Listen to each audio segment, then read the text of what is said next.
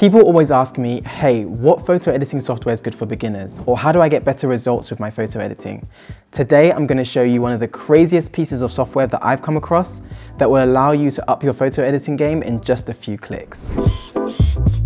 Whether you're new to photo editing or you're a bit more experienced, you'll know that it takes a while for you to really master the software, develop your workflow, and learn new techniques. And while the software that I'm using today is geared more towards beginners or photo enthusiasts, it's packed with tons of features that would take hours to learn in Photoshop, and it's converted them into super simple sliders, which makes it easy to get great results. Luminar Neo reached out to me to try their software, and I was a little bit skeptical at first because I've been doing this for years and I'm stuck in my ways.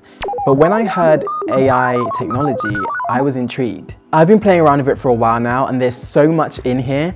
I just want to show you a few of my favorite features that really stood out to me, so let's jump in. So I've loaded in a few images here, and I'm going to go ahead and edit this first one. Now Luminar is suggesting some presets that I could use. They've selected some specifically for this photo, but then there's also some down here that I can use and purchase. I don't want to use any of those right now. I'm just going to do my own thing. I'm going to come over to edit, and the first thing I want to do is sort of make a few general adjustments to the exposure of the image and maybe add a little bit of contrast or something like that. So over here on the right, I've got all my tools that I can use, and I'm going to go into develop, which is sort of your exposure, general sort of photo editing settings. Now this looks familiar to me because I've used other photo editing software in the past, and I'm just going to come in here and I'm going to drop the exposure a tiny bit because I feel like it's a bit overexposed, and then I might come into the curves and just add a little bit more contrast. So I'm going to do a very simple sort of S-type curve, which is going to add a bit more depth to the shadows, bring up the highlights a little bit. Okay, nice. So you can see here, before and after of what I've done to the image. I've just given it a little bit more contrast overall. Now this looks pretty good to me so far, but as it's a portrait, I want to really focus on the face and make sure that the face really stands out and pops out and things like that. So I'm going to zoom in here a little bit and just so I can get a better look of what's going on. And I want to go down to portrait, and I'm going to go to face. So this is called Face AI, and within here you can make some adjustments to the face. So what Luminar Neo has done is it's analyzed the photo, it's found her face, and I can adjust her face using the sliders in here. So the first one is Face Light, which is basically just going to add a little bit more light to the face. Whenever I take a portrait of someone, I like to make sure that their face really stands out, and sometimes I do that in post by sort of drawing a mask and maybe lifting the exposure on their face a little bit. Within Luminar, I don't have to draw any mask because it already knows where her face is, and so when I just drag this slider, it's giving me those adjustments to just her face and not to the whole image. So I'm gonna lift that face light a little bit. If I dragged it all the way, you can see it gets really bright, but that's way too much for me. Her face is already quite well lit, mainly on the side by the window, but this other side is in shadow a little bit. So I just want to even out a little bit and add a bit more light, and you can see before and after what that has done for me. So now I'm gonna come down to this other tab called Eyes under Face, and here we can make some adjustments to her eyes. Again, Luminar already knows where her eyes are using the artificial intelligence technology. So if I adjust these sliders, it's just going to make those adjustments to her eyes and nothing else. So the first thing I want to do is go to Eye Enhancer. And you can see if I take this all the way, it's really going to increase the catch lights in the eyes and just make the eyes a bit brighter. You can see the adjustment here that it's making in the eye. I don't want it that much because I want it quite subtle, but as you can see, if you push these sliders all the way, you can go quite extreme. So I'm going to lift that slightly, maybe around 30. And I also want to come up to Iris Flare and turn that up a little bit. And what Iris Flare is going to do is it's going to create a little bit of light. You might just be able to see it in here, in the bottom half of the eye. If I push it all the way to 100, you can see that this bit's gotten quite bright here. If I do a before and after, it just adds a bit of highlight to the bottom half of the eye. I'm going to bring that down as well to around 35. So we have some other settings in here as well, like eye whitening, which you could use if the eyes were maybe a bit yellow or red, but her eyes are quite bright and white already. If I push that up, it's going to look very extreme. So I don't really want to do that. We also have red eye removal, dark circles removal, and improve eyebrows, which is just gonna darken up the eyebrows slightly, but I don't really wanna add any of those right now. You can actually go all the way and completely change the eye color as well, which is quite fun. So I could, you know, make the eyes green or blue. There's so many different options here. I could give her owl eyes, which is a bit creepy, but I'm just gonna leave the eyes as the original color for now. There's also some adjustments you can make to the mouth. So you could saturate the color of the lips, for example, or add some more redness to the lips, give it more of like a rosy sort of color, lip darkening, and also teeth whitening. So now I'm gonna come down to skin AI. And what we wanna do with this is just to even out her skin tone a little bit and remove some of the texture. So if we zoom in here so we can really see it, I'm gonna just lift this slider up all the way. And you can see it's like really smoothed out her skin a bit too much. It looks a little bit too soft, it looks kind of blurry. If we just bring that down to like maybe 25, or we go a little bit higher, you can now see how it's just sort of evened out the skin tone a little bit, removed some of the texture on the face. It hasn't completely removed, you know, all the spots. It's just evened it out to give it a softer, more natural look. And then there's also a slider called shine removal. So she's got very like dewy skin right now, which is quite nice.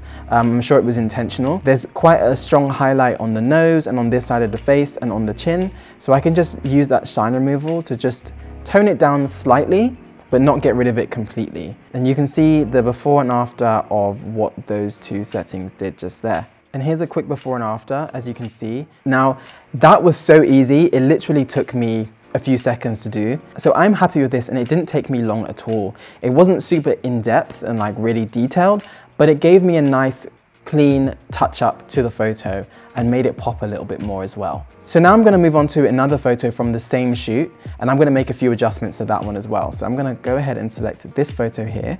So this is another photo from the same shoot, and we shot this mainly using natural light from the windows. She is quite far away from the window, so we're on the other side of the room. So I've had to push the ISO up to 640, which isn't the highest ISO, but at that level, you will start to see a little bit of noise forming in the photos. And if I zoom in here into some of the darker areas, I can see that it is a little bit noisy, and I want to tone that down. And unfortunately, there's a feature within Luminar to do that. It's called Noiseless, and it's one of their extensions. And what it's basically going to do is going to analyze the photo and then get rid of the noise. So I'm going to click on Noiseless here, and I'm gonna go to, it says advice, use the low adjustment for this image. So it already analyzed it, it can tell how much noise there is, and it's telling me to use the low adjustment rather than the middle or high adjustment. So I'm gonna click on low here, and it's just gonna do this little sort of animation, which looks quite cool actually, while it works its magic. Okay, and we're done. So it's analyzed the noise, and it's done a really good job of getting rid of some of that noise and just cleaning up the image. As I said, it wasn't the noisiest image, but it was bothering me a little bit. So I'm glad that I could clean that up using that feature. So one of the things I'm noticing with this image is that she kind of blends in and doesn't really stand out from the background. And that's because of the lighting. There's not enough light on her. The background is too light compared to her, so she doesn't really stand out. I want her to sort of pop out of the image a little bit more. And there's a way I can do that. And there's a feature here called Relight AI, which basically analyzes the photo, and it can tell what's closer to the camera and what's further away from the camera, and you can adjust the brightness of those individually. It analyzes the depth of the image, and you can adjust the brightness near and the brightness far. So what I want to do is I want to turn down the brightness far first of all. That should reduce the brightness of all of this going on in the background and hopefully make her pop out a bit more in the foreground. So I'm gonna reduce that brightness far. And as you can see, the background is getting darker, but she is staying the same.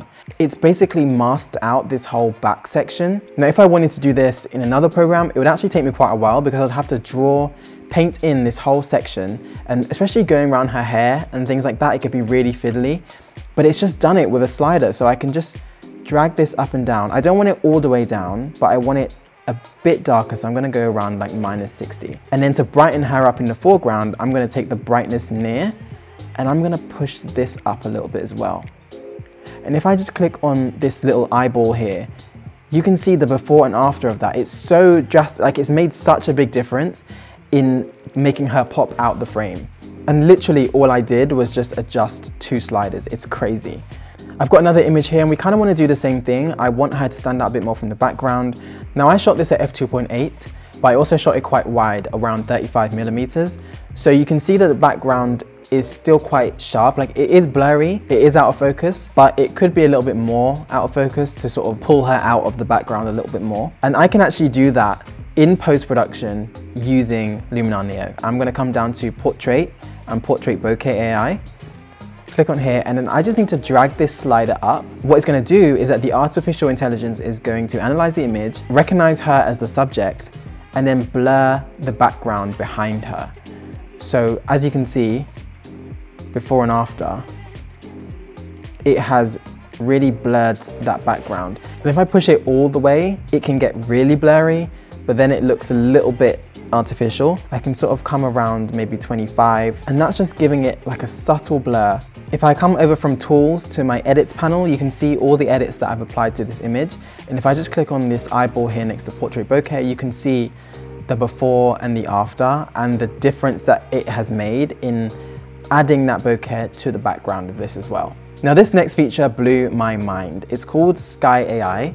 And basically what it does is it analyzes the photo, selects the sky, and then you can now replace the sky in your image with a completely different image of the sky. And then it adjusts your picture to make it look more natural and basically relights your image to suit the sky that you've chosen. It's crazy. Let me just show you how it works. So I've got this photo here, which I took in Scotland on a trip. The sky is gray and cloudy, but there's not much going on here. It's just like a typical grey cloudy sky, but it's a bit boring to me. I think we can replace this and make it a bit more dramatic.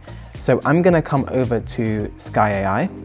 I'm gonna click on this and I'm gonna go to Sky Selection.